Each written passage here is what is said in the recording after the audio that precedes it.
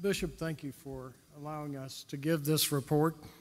It's been an exciting 9 months. That's how long that I've had my feet on the ground. But you know, all the work we do and have done would not be possible without a good team. And you, Bob, is my right-hand person. I go to him. I have been able to step away from a lot of things in order to focus on trying to get recovery going again in Lake Charles. But there are also other people. Jody, admin assistants, Julie and Tim, they're both case managers. Howard, who is the case manager supervisor. John is now providing project liaison work for us. Jasmine is our volunteer coordinator in Lake Charles. And then last but not least, my wife, Catherine. Thank you so much for your faithful service.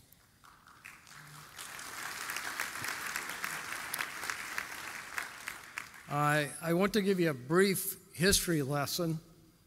I think you see on the overhead. Some of you may not know of Last Island. Last Island was a vacation resort. Families from Louisiana would take a train down to the coast, then board a steamship and go over to the island, partly to escape the yellow fever, partly just to enjoy themselves. So on August 8th, 1856, the party was gathered in a very large resort hotel on this island, which is about 25 miles long, and not knowing that the very next day, a tidal wave would wipe out the building and tear that island apart. The hotel took on water, the roof collapsed. Desperate survivors took refuge on a ship that had been grounded. Those are basically the ones who survived. Almost 200 people lost their life during that hurricane. The hurricane became known as the worst hurricane for 164 years until 2020. This is the National Weather Service radar in Lake Charles. It was built to withstand 140-mile-an-hour winds. You can see that there's an overreporting from this station, and there is why. Laura ripped it apart. Laura also damaged 4,000 electrical transformers, 12,000 utility poles, commercial buildings, schools, churches. The hurricane destroyed 44,000 homes in Lake Charles. Damaged or destroyed. This building still stands in Lake Charles, the Capital One building. I don't think it will ever be recovered. Many of the evacuees had started to rebuild their homes, get the trees off, take some hope in the fact that things hopefully were going to change. And then something else happened.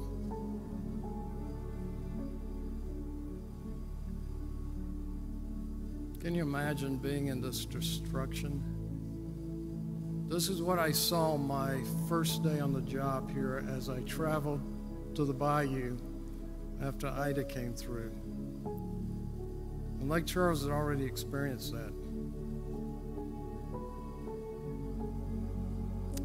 And we are about 18 months or so afterwards, and we are still seeing this in Lake Charles and Southwest Louisiana. My first experience in Lake Charles, I felt a sense of desperation and hopelessness. And then Hurricane Delta came. I-10 is packed with cars trying to escape, leaving behind the houses they had started to work on. This hurricane came in only 12 miles from where Laura had come in. Laura was a windstorm. Delta was a rain event. It dropped 12 inches of rain on our already fragile infrastructure, causing widespread flooding. Many of the repairs that had been done for Laura were undone. We just cannot overstate not only the physical damage, but the mental damage caused by this second hurricane. And that all came, and what came later was this, an ice storm in February.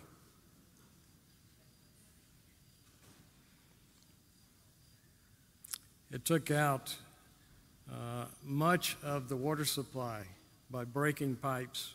The temperature dropped to 14 degrees. It was a 30-year low. So now we're counting number 3. And then came the flood. Many of the houses that had been worked on, people had just started to move back in. There were boxes on the floors. Their goods were ruined one more time. The repair work had to be redone.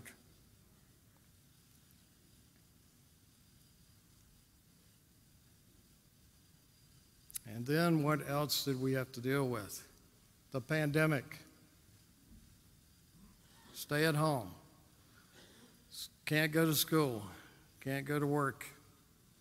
Can you go home? Do you have a home? The answer in many cases were no, they did not. Avoid contact with others. So not only do you feel desperate, hopeless, now you've lost your social peace that gives you the encouragement. If Lake Charles were a person, it would be called Job.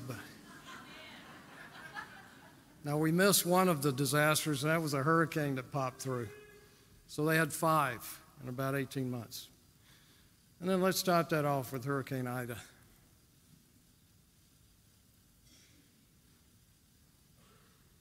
It hit the Gulf Coast. You can see Grand Isle here before and after. It destroyed it. The damage was about $55 billion. It left thousands of people homeless. To give you some idea of how powerful it was, 35 tornadoes were spun off. This is one that went through New Jersey. And for 164 years, last island hurricane was the strongest in Louisiana history until Laura in 2020. Laura's record stood for 1 year until Ida struck. So how do we respond? What do we do? And as you know, Methodists have a long history of hands and feet on the ground and working for Christ. And I don't think anyone could speak to this topic better than my colleague, Bob Dyke.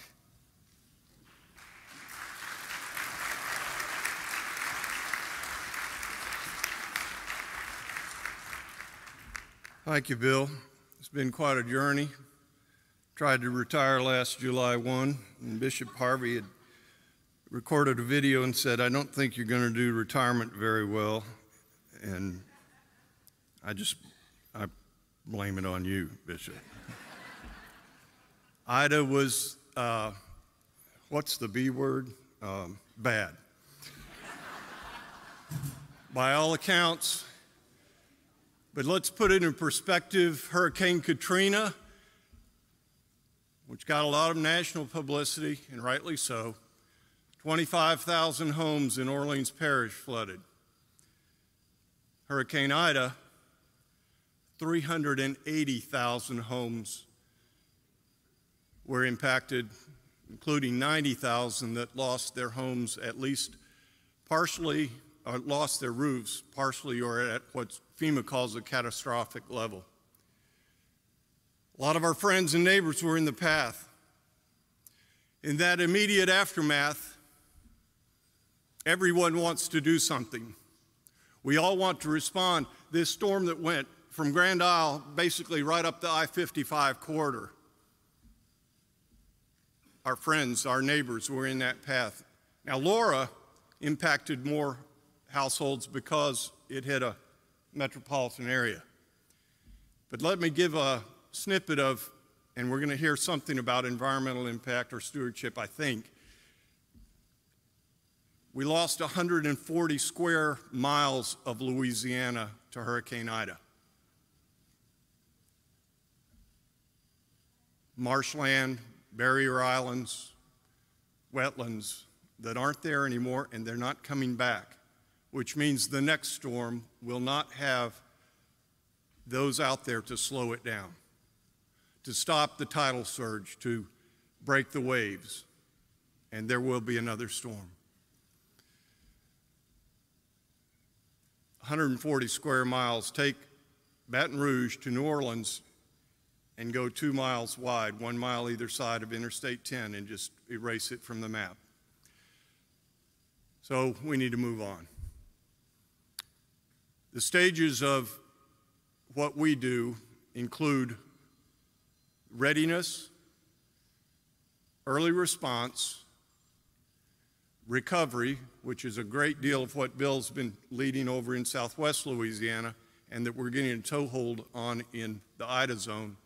Readiness, early response, recovery, and review, where we're supposed to be able to take a breath and what did we do well and what needs to be done better. Very quickly, I was in a Zoom call with my compatriots and from around the connection, moderated by Laura Martin from UMCOR. There are about 50 or so disaster response leaders from all the conferences represented in the U.S. And she said, right now, this is a couple of months ago, she said, right now is what we call the blue sky time, where you could be doing your review work and readiness for the next event, whatever that might be. And then she paused and she said, unless you're from Louisiana and you haven't had a blue sky time in 7 years. There's a difference between response and recovery. What's the difference and why is it important? ERTs, early response team members, are people just like you and me. Different ages, various skill sets, different walks of life, but all with a passion to serve. You don't need any special background or expertise. You don't have to be able to run a skid steer or a chainsaw or a tractor. We all receive some basic, what we call best practice training. We share a heart and a desire to carry out what our motto is providing a caring Christian presence in the aftermath of disaster. What that means is that we come alongside people, and the most important thing that we can do is to listen. To pause and to walk alongside someone, to put an arm around them, to let them know that they are not alone, that there is hope. Even when we feel that God is very distant, we can come alongside and we can have others come alongside. Perhaps share a prayer with that person. But to let them know that they are a loved child of God.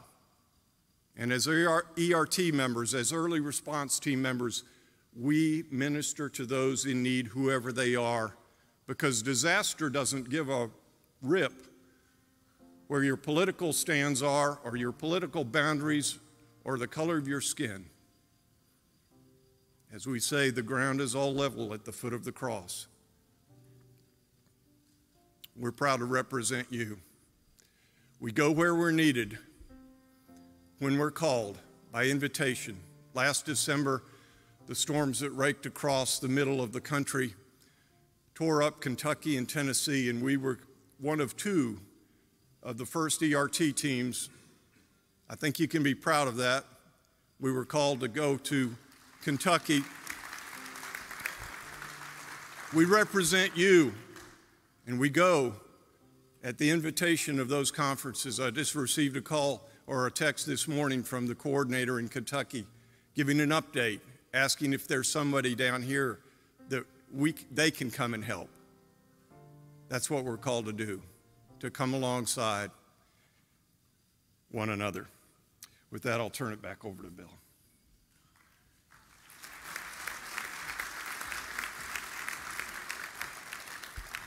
Thank you, Bob.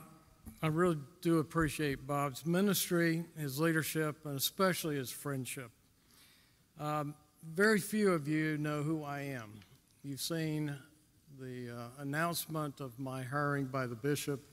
A friend of mine reminded me that it might be good if people truly understood who I was.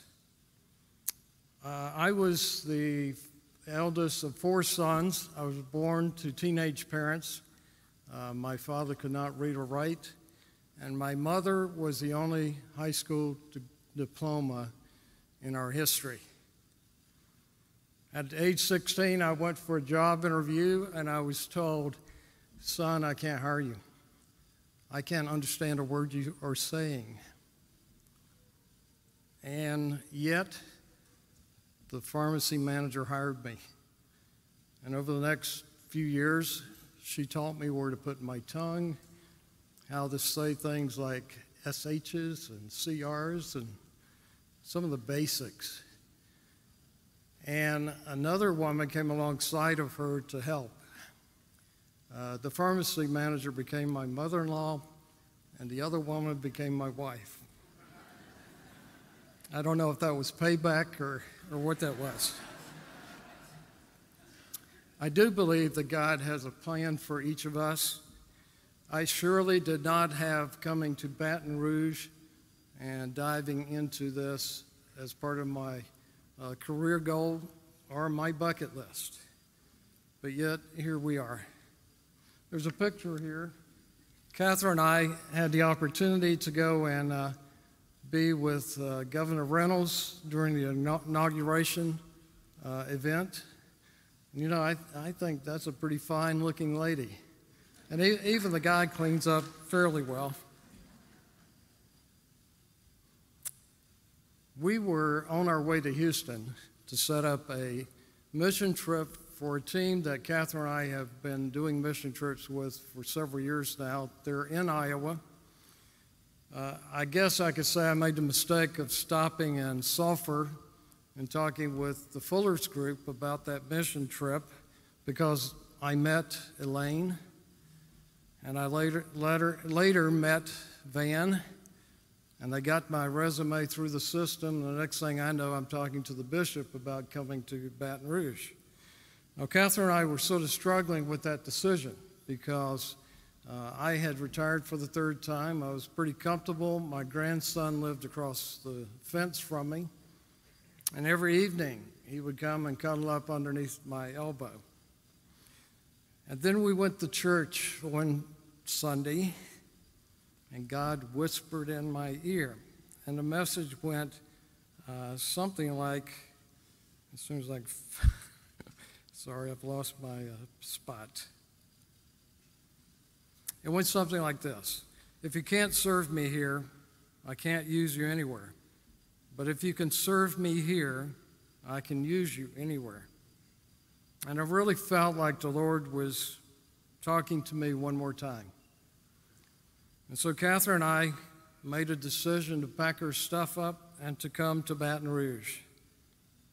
Now, one of the things you may have heard the bishop say is she wondered if there would be a second day.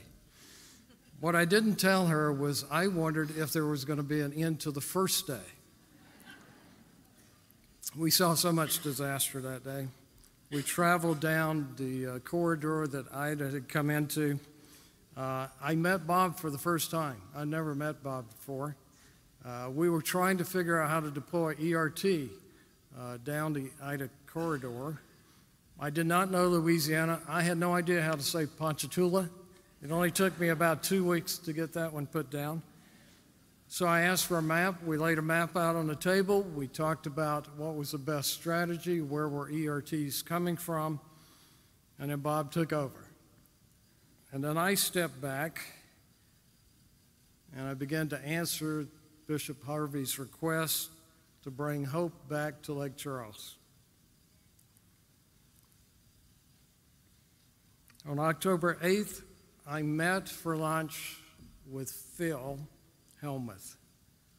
Phil is the project coordinator for the Mennonites in Jennings. They had been there operating and doing repair work on homes that had been damaged or destroyed.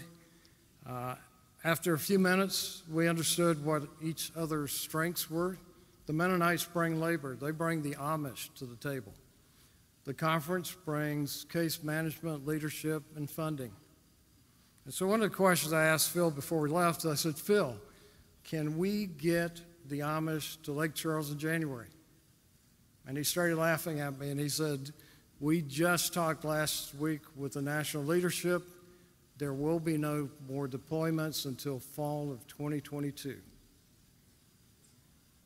Less than a week later, Phil called me and said, Texas is not ready. Tennessee is finished. Would it be possible to bring the Amish to Lake Charles in January?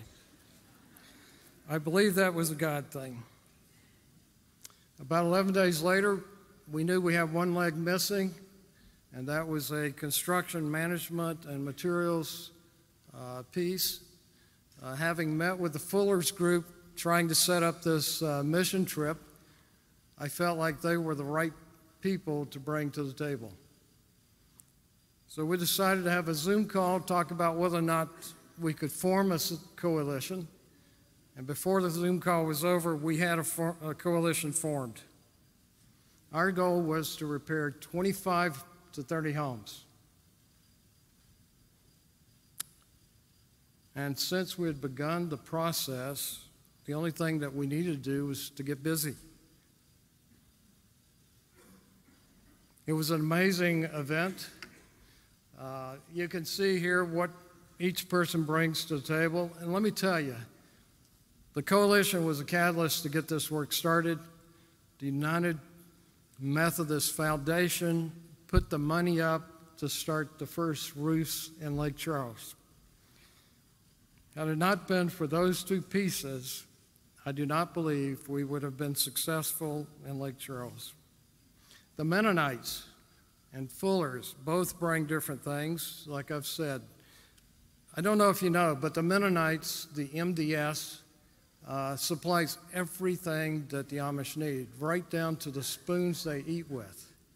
So we had about a quarter-mile caravan coming into Lake Charles the week before the volunteers arrived with cook trailers, shower trailers, RVs, tool trailers, containers, you name it, they brought it.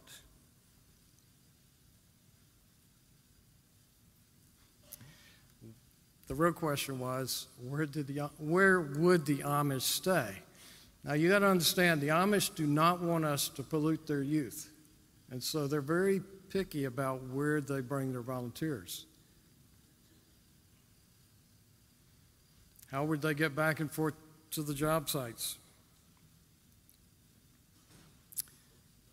Well, those questions were answered when their leadership hit the ground. Here's a picture of Reverend Angela Buloff. They provided, her and her church provided the volunteer housing for the Amish. It was an amazing event.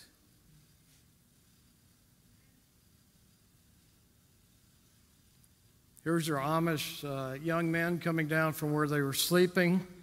They slept up on the second floor of University Church's. It used to be Sunday school training rooms. This was a pavilion, an open-air pavilion that was at University. The Amish came in, and within a week, they had put walls up, windows in, doors in, connected their kitchen. This is inside. This is where they ate, met, and worshiped. Elmer was one of the volunteer drivers. It was so neat. The churches came together in Lake Charles because the Amish don't drive other than a buggy. And so we needed to figure out how to get these vehicles with the Amish to where they were going to do their work. And so the churches stepped up and they provided drivers. And what was the overall effect? We saw hope coming back into the community of Lake Charles and Southwest Louisiana.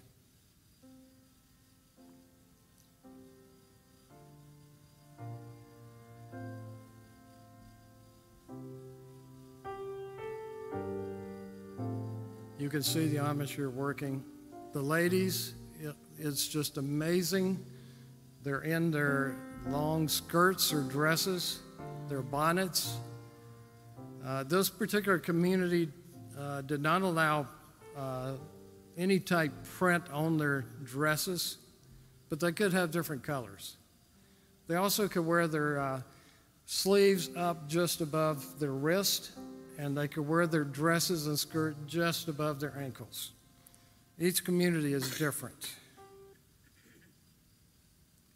What really started to happen was we started to get TV coverage.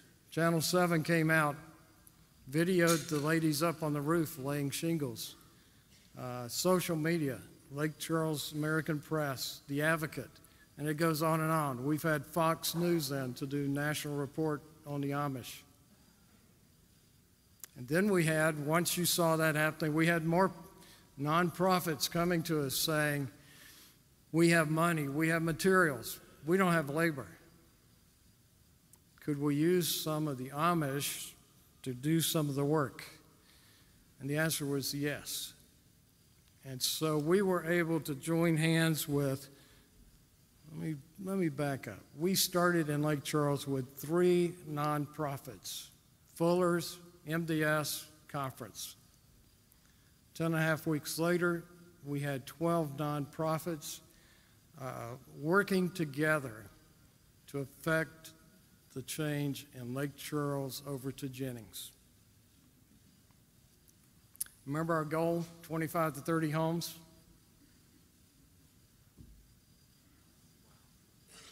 $66 homes rebuilt.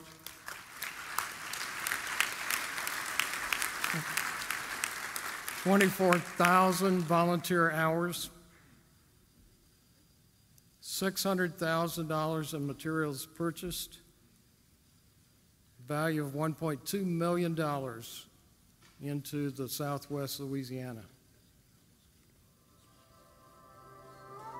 I am very grateful for the United Methodist Conference and the leadership that they bring. We could not do this alone, and there's a tremendous amount of strength in partnering together.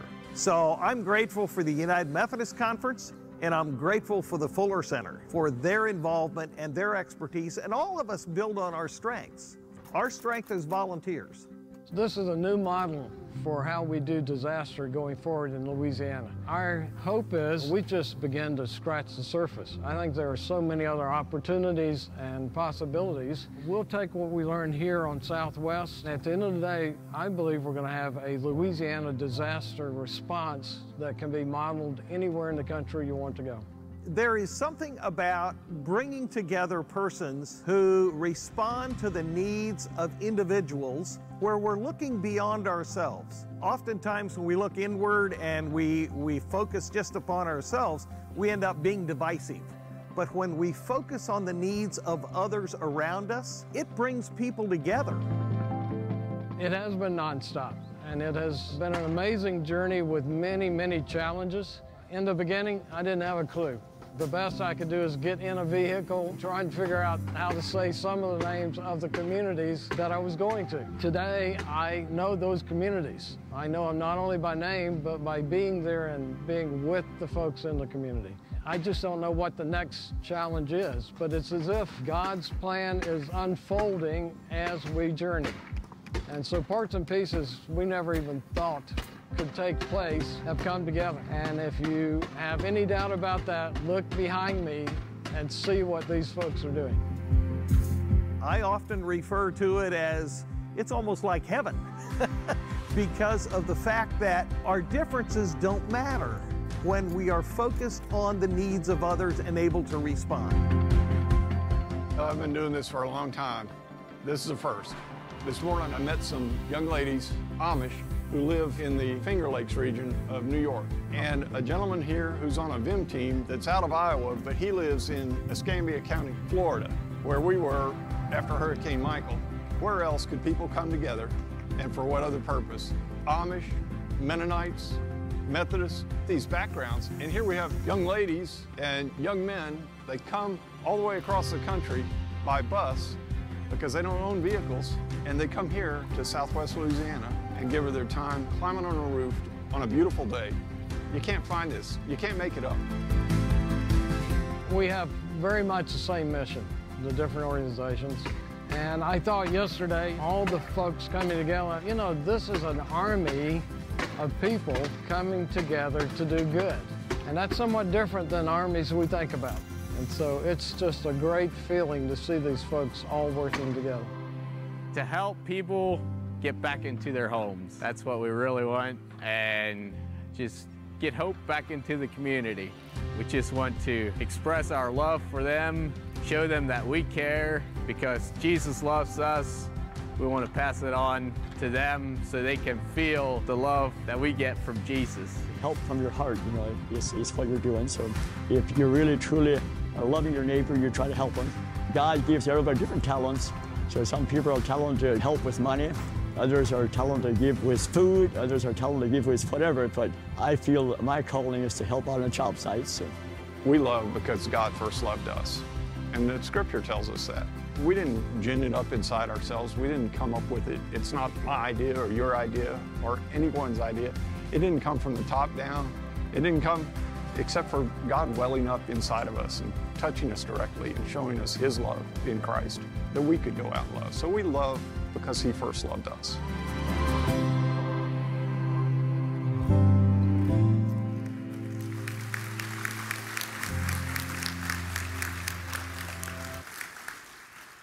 That worked. And I will tell you, these folks came to our community as strangers. They worked as friends, and they went home as family. What are we going to do with what we learned? And we're going to apply it across Louisiana, and we're going to apply it over in the Ida area. And we're already there. You may not know, but we have deployed volunteers into Hammond. They've been working on homes for quite some time now. We are currently in the process of working with the Catholic Diocese down in Grand Isle, all the way across to Dulac. We have a team of volunteers in building bunk beds at the Grand Isle Catholic Volunteer Facility. They plan to have 70 volunteers in the Grand Isle in the next 2 to 3 weeks. Bob, I, and Catherine went down to visit, and this happened because we wanted Southeast to have some of the same benefits that we got in the Southwest. And so I spoke with MDS, the Mennonites, and I said, what can we do to have the same model working in Southeast? They gave me a couple of names, phone numbers. I made some cold calls, and within 24 hours, I started to get calls back. And the priest in Grand Isle said, get in a car and come down. We need to talk. So we went down, Bob, I, and Catherine. We spent a half a day with them. We asked what their mission was, what their needs were. And we had the Bayou Community Foundation chairman of the board and executive director. And they said, we need volunteers. And we said, okay. The priest said, we can put in RV hookups. And we said, okay. Before the day was over, we had nomads being diverted to Grand Isle in October. And they'll be there October, December, and we're requesting more coming in 2023. We toured the volunteer housing. They had one bunk bed, expecting 70 volunteers to come in. Within the next day, we had identified volunteers to go in and build bunk beds. They didn't have shower facilities. We now have a shower house or shower trailer setting at Grand Isle. And it was funny because the executive director of the foundation said, could you guys write down what you can bring to the table? And before she could even think about writing it down, we were bringing things to the table. we plan to work about 90 homes on repairs and about 10 new builds in the southeast area. But what's going to happen to southwest Louisiana? Well, Catherine and I got a note from the Amish. They said, would you guys please come up and attend our annual meeting? And this is about a month ago. So we did. Now, the funny part is, Catherine sort of says what's on her mind. So she said, why would you guys have heathens come to your meeting? And their response was pretty straightforward. We don't think that way.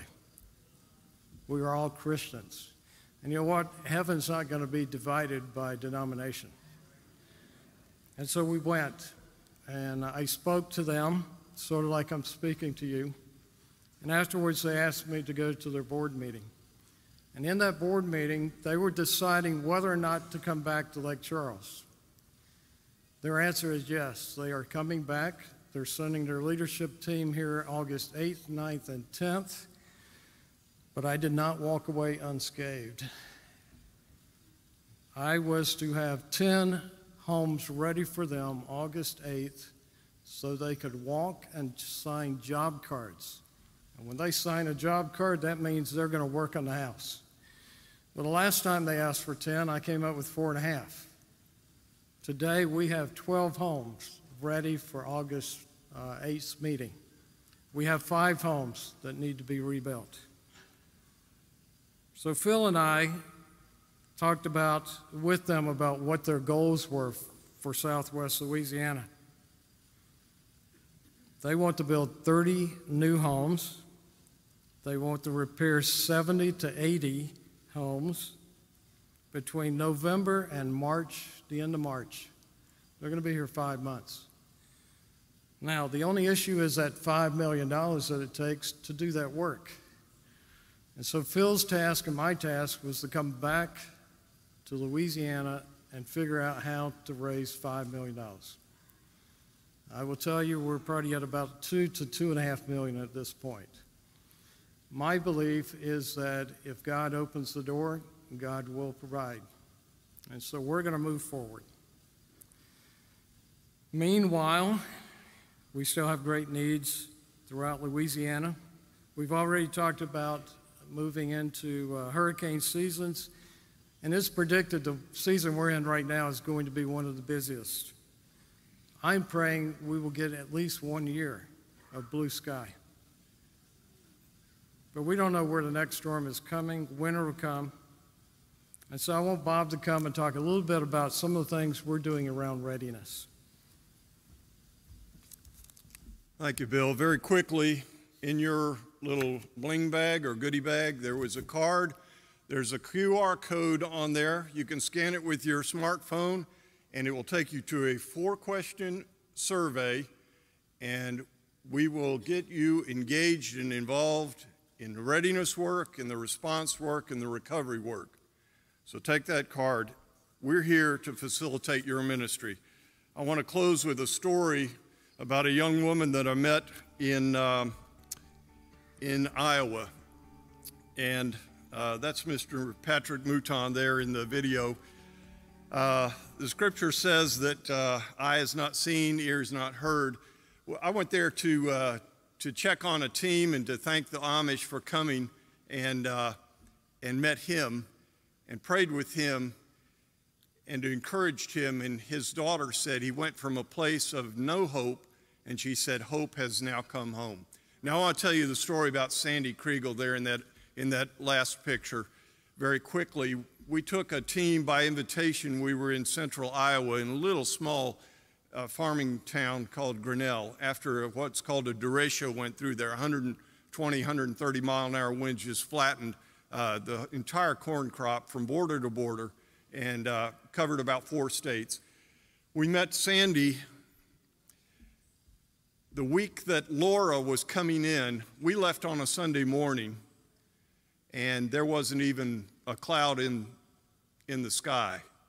Tuesday night, Elaine Burley called and said, when are you coming home? And I said, well, we were planning on driving back on Saturday. And she said, there's a storm in the Gulf. Our host church in that little Iowa town, 1,000 miles from home, set up a video monitor for us to watch the Weather Channel that night, and we see Laura, and in 48 hours, Laura went from being a declared hurricane to being a Cat 4 storm, which made landfall on Thursday. I met with the team, the four of us, two of us from Ruston, two from Clinton, and said, you know, we can bug out anytime. We've got a 2-day drive to get home. It's 1,000 miles. What do you want to do? They said, let's work one more day. As it was, we drove home through Arkansas, driving into the outer bands of Laura as we were headed home. It was a thrilling ride. But that last day, we drove up to our very last home, and take in mind that we said we were ready to bug out and get back to our families. But that very last day, we drove up to a home, huge pine trees down in the yard, and I knocked on the door, and this diminutive lady stepped out on the porch, barely a hair on her head. And as a cancer survivor, I just asked, what kind was it? Breast cancer. And the day that storm hit her little town, she was on her way home from her last treatment. And she said, I didn't know if anyone would ever come. Thank you for coming. And it was, I guess, important that we cleaned up her property and took all those trees out. But the most important thing was when we circled around her and we laid one hand on her and we laid one hand on the team member next to us as we prayed over her. We've stayed in touch. Every time we deploy, she posts something on our little page, and I told her I was going to share some of her story, and I'll just close with these words because I wanted her permission to share her story with you. And she said, I'm honored to have you share my story. Things are going good here. I bought a new house, and I close on it next Wednesday.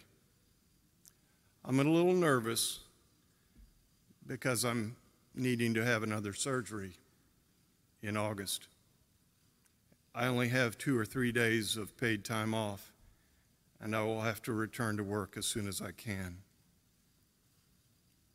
I know that God will take care of my money and my recovery. Please request prayers for me when you tell my story. I am so blessed to wake up every day and live my best life for the glory and grace of God.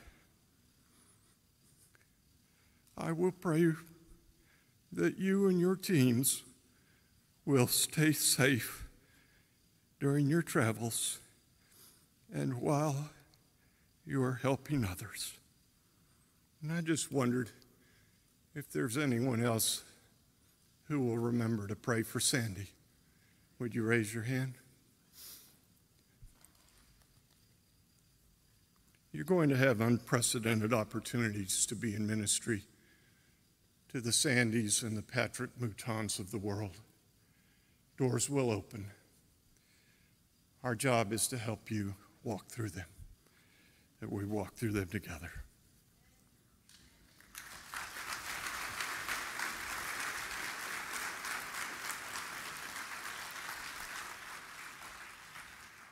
Thank you, Bob. In conclusion, I want to underscore that none of this could be done without the support from local churches. Will you join me in acknowledging the hard work of local churches, some of whom have sacrificed so much over the past few years? Thank you. Thank you. Yes, sir, at microphone number 5. Bishop, I don't know if this is the correct time to do this, but may I offer a point of suggestion or recommendation or testimony at this point for what's going on with on behalf of Bob and Bill and all of the folks that represent the early response team. Can I offer? Yes, sir, you may. My name is Terry Lindsay. I'm a local pastor until June 30th of Vacherie United Methodist Church. I've been a pastor for 24 years. I've been to, I think, probably 24 of these annual conferences.